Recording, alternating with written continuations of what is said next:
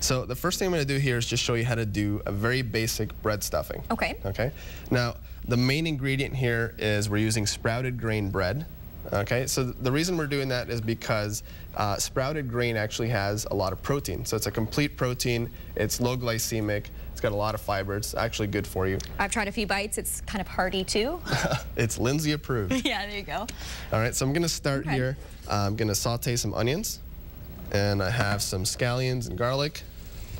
Okay, and some celery, if you want to pass me the rest of the ingredients. Okay, here you go. We got the bread. Where can you buy this bread? In the regular bread aisle, or? You can buy it at like a Whole Foods type of store, but I find that Publix is starting to carry it, like in their frozen food section. So you can actually buy it there, at least at my Publix you can. Okay. So I'm just going to stir these around. If you were doing this recipe and you weren't on television, you would let the vegetables cook for about 7 minutes or so. But I'm going to add the bread in right now. Okay. And this is a very easy recipe. And from this you can add, you know, sausage, liver, some people like almonds, raisins, whatever you want to add to this, but this is just your basic, good, healthy stuffing recipe. There you go. Yeah. All right, so once you get all this nicely mixed in, what I'm going to do is I'm going to season it with a little salt and pepper.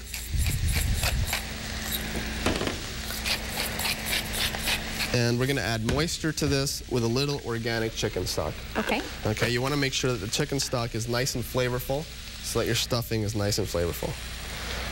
And how much should I add? Well, just add a little bit at a time until you see the bread kind of soaking it up. You don't want it too mushy, but you want it just enough so that, well, so that it looks like stuffing. And I think most people know what stuffing looks like. I think so. This is definitely better for you than the box kind. Yeah, definitely. And again, if you're using all organic ingredients, there's not going to be any preservatives in here. You know, we're not adding too much salt. This is actually good for you, and it's going to taste pretty good. There you go. Okay, win-win. That's right. So I'm going to add a little more of this, and just going to let the bread soak it up. Okay. Do you want it to be a little brown on the outside, or how would you know when it's done? Just kind of soaks it up? It just kind of soaks it up. It looks like stuffing, and from this point, you can actually bake it for about half an hour at 350, or you can stuff your turkey with it. Okay. Okay. And that's all there is to it. Right now I could stick it in a pan and bake it, or I can stick it in a turkey. It's all done.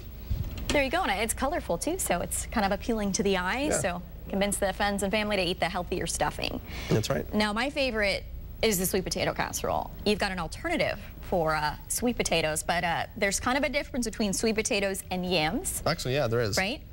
Sweet potatoes have a lot of vitamins, they have a lot of minerals, a lot of fiber. They're actually good for you.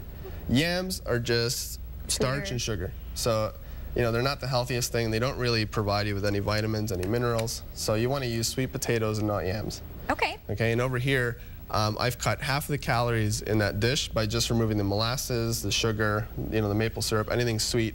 So that's actually a savory dish, meaning like salty. So I've cooked it with onions, garlic, herbs. So it's really tasty, half the calories of the regular sweet potato casserole that you would have for Thanksgiving. But no marshmallows on this one. No marshmallows on this one. Okay, well that's a good option. And then of course you need the mashed potatoes too. So what do we have up here? Well, up there is mashed potatoes and gravy, but they're practically carb-free and very low in calories. And what I've done there is actually, that's sweet mashed cauliflower. Oh my goodness. Okay, so it actually tastes pretty good. You can mash it just like you would mash regular potatoes, but it has no carbs and it has very little calories. And actually that gravy over there, I've thickened it with porcini and regular mushrooms.